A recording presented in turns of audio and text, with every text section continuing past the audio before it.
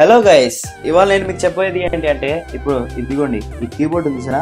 ఈ కీబోర్డ్ని మనకు కావాల్సిన థీమ్లోకి చేంజ్ చేసుకోవచ్చు. అంటే మనకు కావాల్సిన కలర్లోకి మనకు కావాల్సిన టైల్స్ అనమాట. అంటే ఈ బోర్డర్స్ అనమాట, బోర్డర్స్ పెట్టుకోవచ్చు. అలా మన కీబోర్డ్ని అంటే బయట మనం కొన్ని బయట యాప్స్ డౌన్లోడ్ చేసుకుంటాం కదా, మన కీబోర్డ్స్ లుకింగ్ బాగుంటుంది. సో అలాంటి ఏ యాప్స్ లేకుండా మన గూగుల్కే ఆల్రెడీ థీమ్స్ ఉంటాయి. సో అవి నేను ఇవాళ చూపించబోతున్నాను. సో ఒకవేళ మీ కీబోర్డ్ మీరు చేంజ్ చేసుకోవాలనుకుంటే ఈ వీడియో చూసి తెలుసుకోండి.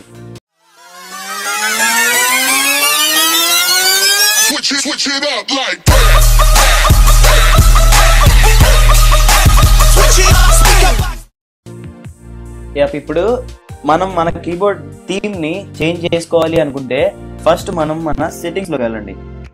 సో సెట్టింగ్స్ లో ఇక్కడ అడిషనల్ సెట్టింగ్స్ లోకి, అంటే నాది ఎంఐ కాబట్టి అడిషనల్ లోకి వెళ్తాను. మీరు లాంగ్వేజెస్ అండ్ ఇన్పుట్ అని ఉంటుంది, దాంట్లోకి వెళ్ళండి.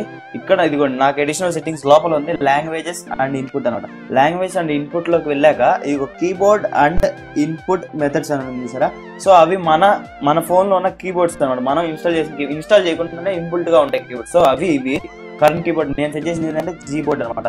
సో ఇక్కడ జీ బోర్డ్ ఉంది, గూగుల్ ఇండిక్ కీబోర్డ్ ఉంది. సో ఈ గూగుల్ ఇండిక్ కీబోర్డ్ లో ఏంటంటే మన రీజియనల్ లాంగ్వేజెస్ అనమాట. రీజియనల్ లాంగ్వేజ్ అంటే మనం మాట్లాడుకునే లాంగ్వేజ్, మన ఇండియన్ లాంగ్వేజెస్ అన్ని ఉంటాయి. సో ఇక్కడ మన రీజియన్ ఏది ఏపీ అనుకోండి, ఆంధ్రప్రదేశ్ కాబట్టి మనకి ఇక్కడ తెలుగు వస్తుంది, కావాలంటే ఇంగ్లీష్ గా వస్తుంది, ఏది కావాలంటే అది సెట్ చేసుకోవచ్చు. సో ఇక్కడ థీమ్ ఇక్కడ మ్యాటర్ ఏంటంటే థీమ్ కాబట్టి. సో ఇక్కడ మీరు ఏం చేయాలి అంటే ఫస్ట్ నేను నాది జీ బోర్డ్ వాడుతున్నాను కాబట్టి సో నా జీ బోర్డ్లోకి వెళ్తున్నాను. సో జీ బోర్డ్లో ఇక్కడ థీమ్ ఉంటుంది. సో ఇక్కడ థీమ్లోకి వెళ్ళండి. సో ఇక్కడ థీమ్లోకి వెళ్ళాక ఇదిగోండి ఇక్కడ మనకి గూగుల్ వాడిచ్చే కీబోర్డ్స్ అనమాట. సో ఇదిగోండి ఇక్కడ కావాలంటే ల్యాండ్స్కేప్ పెట్టుకోవచ్చు. ల్యాండ్స్కేప్స్ అనమాట బ్యాక్గ్రౌండ్ ఇమేజెస్ అనమాట. మన కీబోర్డ్ వెనకాల బ్యాక్గ్రౌండ్ ఇమేజెస్ వాడిచ్చేవి. ఇంకా కావాలంటే షోమర్ కొడితే ఇంకా వస్తాయి. సో ఇదిగోండి ఇంకా కావాలంటే ఇంకా ఉంటాయి. సో ఇక్కడ మన కీబోర్డ్ని ఏ కలర్ కావాలంటే ఆ కలర్కి చేంజ్ చేసుకోవచ్చు.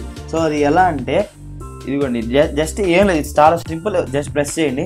ప్రెస్ చేసిన తర్వాత ఇదిగోండి కలర్స్ వస్తాయి. మామూలుగా మనకు ఉండేది బ్యాక్గ్రౌండ్ వైట్ ఉంటుంది కీబోర్డ్కి, వైట్ మీద బ్లాక్ లెటర్స్ ఉంటాయి. సో ఇక్కడ కావాలంటే మీకు ఇదిగోండి బ్లాక్ కీబోర్డ్ కావాలంటే బ్లాక్ కీబోర్డ్, ఇదిగోండి టైల్స్ కావాలంటే టైల్స్, ఇదిగోండి ఇలా మనకు కావాల్సినట్టు మౌల్డ్ చేసుకోవచ్చు అనమాట. సో ఇక్కడ నేను ఒకవేళ నాకు రెడ్ అంటే ఇష్టం. సో ఇక్కడ ఎలా అంటే సో ఇదిగోండి ఇలా ప్రెస్ చేయండి, మనకు కావాల్సిన కలర్ మీద ప్రెస్ చేయండి. సో బోర్డర్స్ కావాలంటే బోర్డర్స్ సెట్ చేసుకోవచ్చు, లేదంటే బోర్డర్స్ తీసేయచ్చు. సో నాకు బోర్డర్స్ కావాలనుకున్నాను కాబట్టి ఎలా పెట్టుకున్నానంటే అప్లై కొట్టాను. సో ఇప్పుడు అప్లై కొట్టగానే నా కీబోర్డ్ రెడ్ కలర్కి మారుతుంది అనమాట. సో అప్పుడు కొట్టాను కాబట్టి నాకు ఇదిగోండి నా కీబోర్డ్ రెడ్ కలర్లో వచ్చింది. చూసారా? సో ఇంతే, మనం ఏ కలర్ కావాలంటే ఆ కలర్ సెట్ చేసుకోవచ్చు. So same procedure for backgrounds also.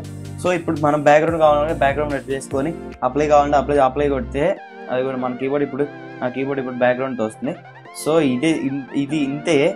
మనం అనవసరంగా బయట యాప్స్ డౌన్లోడ్ చేసుకొని అనవసరంగా మన ర్యామ్ వేస్ట్ చేసుకోవడం, సో ఇదంతా అవసరం, మన మెమరీ వేస్ట్ చేసుకోవడం ఇదంతా అవసరం లేదు.